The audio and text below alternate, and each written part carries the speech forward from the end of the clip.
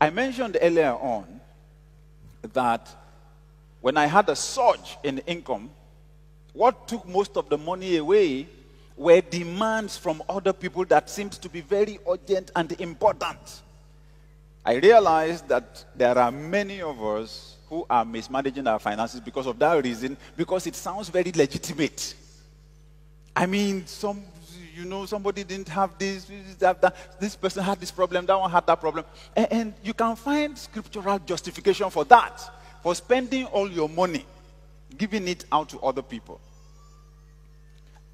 It took God to help me to resolve that. Because I was permanently carrying guilt around for not solving other people's problems. Until one day, the Holy Spirit said to me, "You're pretending as if your middle name is El Shaddai." Said, "You want to solve everybody's problem?" Said, "You want to play my role in people's lives?" He said, "If you pretend to be El Shaddai, you'll soon find out your name is not El Shaddai, it is I shall die." I'm serious. Because I was plagued with guilt all the time for not solving people's problems. But God was trying to remind me, you are not God. Let me play my role in people's lives. He said, in fact, that there are some people I am trying to teach to trust me. They can't trust me. They can't wait for me. They will always look for a shortcut. I don't want them begging anybody. But they can hold themselves back. And I'm trying to train them to trust me. He said, when you step in, when I'm trying to help someone, you didn't help them. You frustrated their growth process. So learn to hear from me before you help people. Before you give the money out. And I say, whoa. It's not every giving that you get blessed for. If you are going to frustrate God's purposes for giving, don't expect him to bless you for it.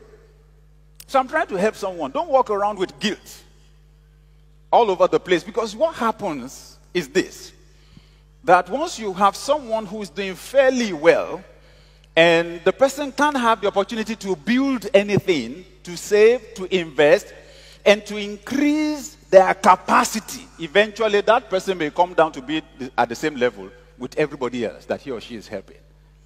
So we have what you call the crab technology. That's an invention.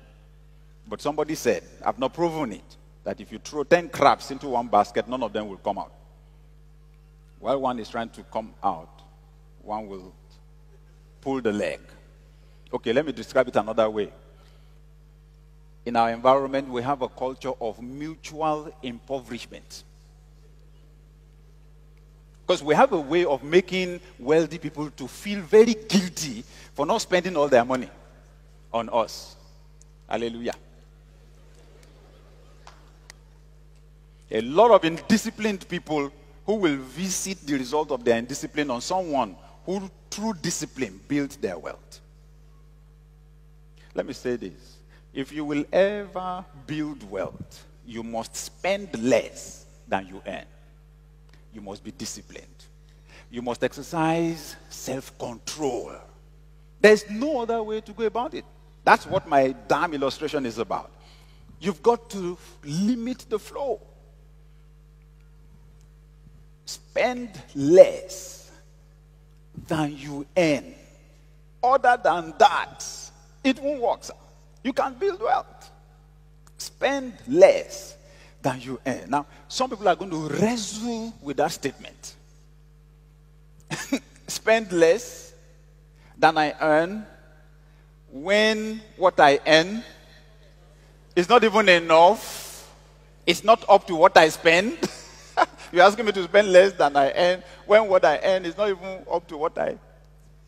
Because some people have a policy, whether it is somebody else's money or your own. The important thing is for you not to lack any per time. So some people borrow shamelessly. The important thing is to have money to spend. You know, we can teach money management skills, but money spending skills, people don't need to be taught. All of us have automatic anointing for that. You know, the attitude many people have about money is that it's for spending. Money is for spending.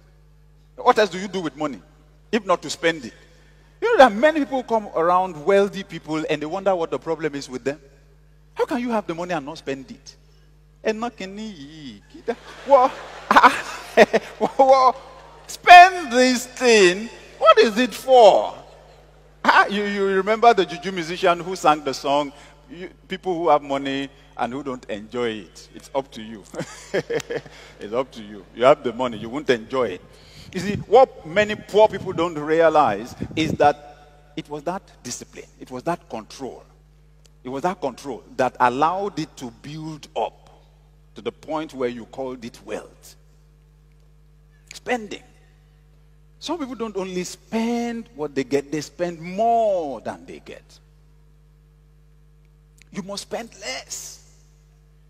So what if the money is not enough? That's what we're saying. It will never be enough. The only way to turn the thing around is to save some. Save 10%. If 1,000 is not enough, 900 is also not enough. You understand what I mean? What's the difference between 900 and 1,000? The 1,000 is not enough. Why don't you take a little bit out of this 1,000 and use it to fulfill a principle that can turn your life around? That's what we're saying. If you can save 10%, save 5.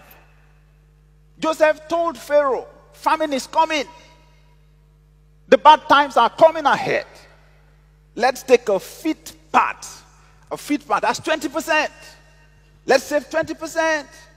The season of abundance is here. The first 7 years will be years of plenty. Let's take the surplus. But many people don't think like that. You must curb your appetite if you want to grow wealth. And I know it's difficult sometimes when you live in a culture that is built on consumption. And especially where people are trying to impress themselves. You know, how can we organize a wedding ceremony in our family and you know, we won't kill 5 cows, you know, or, you know, spend a lot of money, and people won't hear about it. We can't do something in the secret with our status in the society. Your status. That's your problem, okay? Yeah. There are lots of people who get married around, and as soon as they begin their honeymoon, they have migraine. They're trying to impress people. You have to deal with all of that and stop impressing people. You can't spend more than you earn. You must spend less. Do the budget and use that budget to control your spending. But how can they have that ceremony and they are selling, that's our own culture here. For every ceremony, every burial, foreigner ceremony, everywhere, you must cut some dress.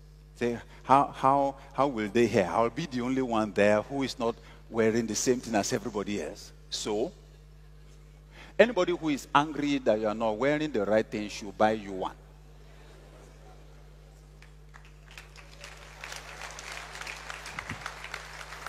When I began to have financial mentors, those were some of the things I learned. One of my mentors said to me, he's very wealthy. He said, I have been hard on myself. He said, and it has paid me. So with that, I also had to learn. 1 Corinthians 6 verse 12.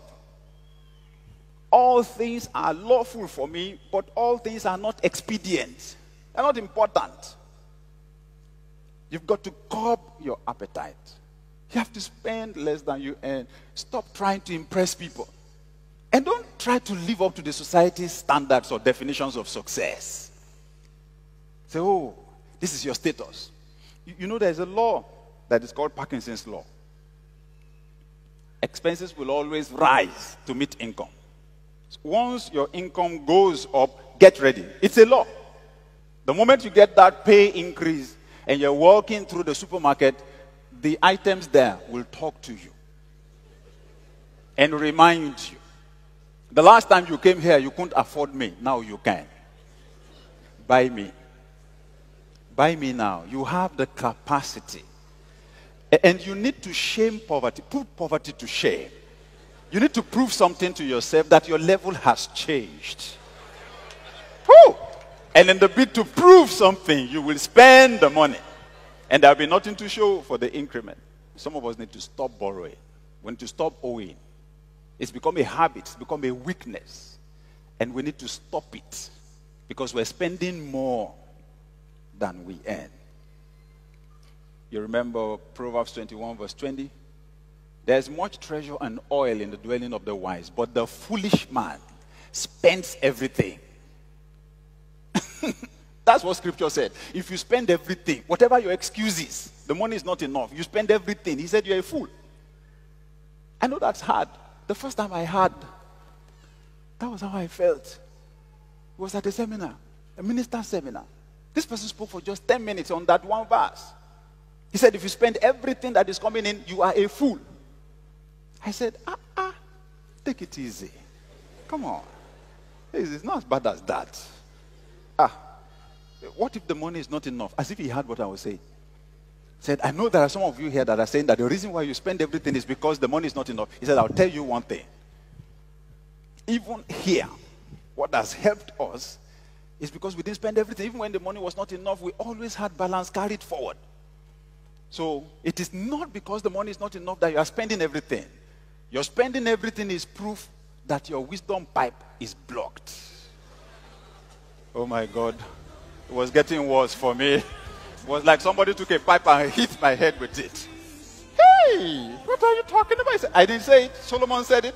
That's what the scripture said. I'm telling you. As an individual, don't spend everything.